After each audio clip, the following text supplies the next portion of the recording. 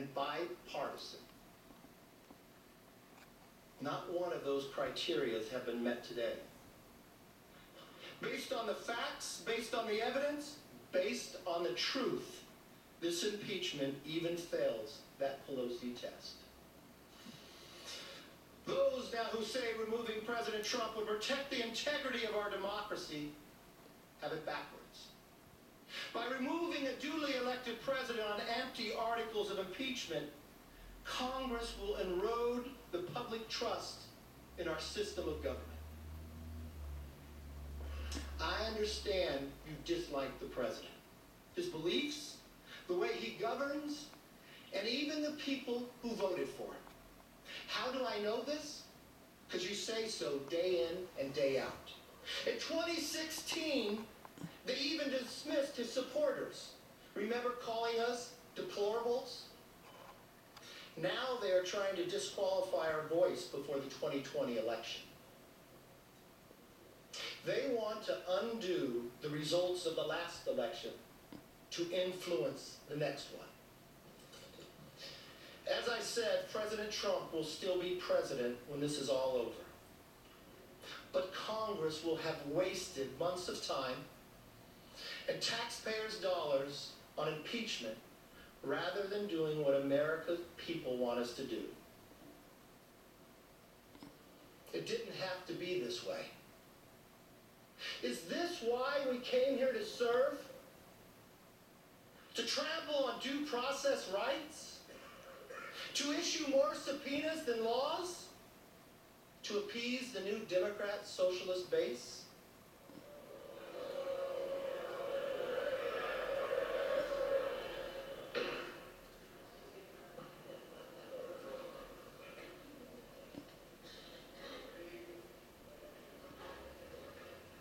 That is not leadership. That is raw political politics, and you know it. By refusing to acknowledge the truth or follow the facts, by substituting partisan animosity for real demonstration of innocence or guilt, and by continuing a 3-year effort to undermine the president, this impeachment has divided this nation without any concern for the repercussions. Moreover, politicizing this process has discredited the United States House of Representatives and could forever weaken the remedy of impeachment. To again quote Professor Turley, it is the Democrats' rush to impeachment on these grounds with unfair procedures that is an abuse of power. History will write that. Madam Speaker, as I said at the beginning, we face a choice. Do you trust the wisdom of the people? Or do you deny them a say in their government?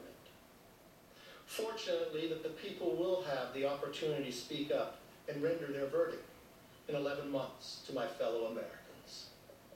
To my fellow Americans, if you approve of the way this House has conducted their business, if you want to see your tax dollars go forward to endless investigations, support this impeachment.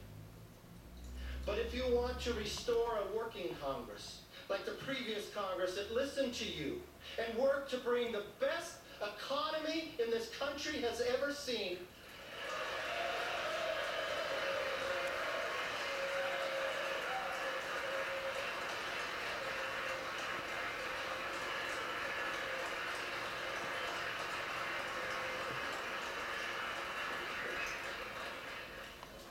all in the family, the live special will be seen in its entirety after this debate and vote. To get things done for you and your family, then join with us in rejecting this baseless impeachment. That's what's wonderful about this system of ours. We are a government of, by, and for the people. Always remember, we work for you, not the other way around. Now, I will say this stronger and with more conviction than I have ever said it before. In this time of great trial and tribulation, may God bless America. I yield back.